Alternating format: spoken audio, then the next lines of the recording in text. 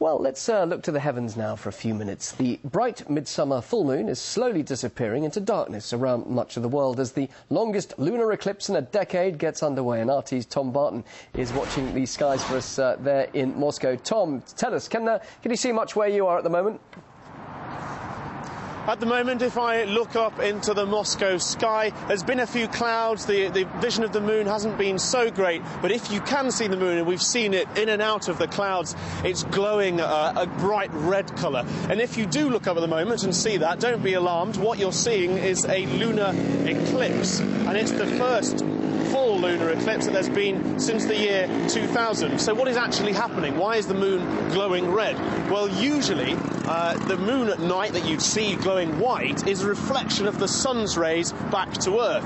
But tonight, right now in fact, the Earth has come between the sun and the moon, blocking out most of the sun's rays getting to the moon. The rays that you can see getting to the moon are the red rays. Most of the blue ones have been taken out by the Earth's atmosphere, giving it that red colour. And at the moment, for the next hour and a half, as the sun's shadow covers, as the Earth's shadow covers the moon all around the Earth throughout South America, Australia, up into Asia and Europe and Africa, people will be able to see this eclipse. The one place that people won't be able to see it, unfortunately, is North America, because it's daytime there at the moment. But for the next hour and a half, if you have the chance to grab some binoculars or a telescope, you'll be able to see a lot more detail on the moon's surface. A lot of the big craters and seas that are on the moon's surface, a lot more than you'd usually be able to see. You'll also be able to see a sight at the end of this hour and a half that Aristotle saw back in the 4th century BC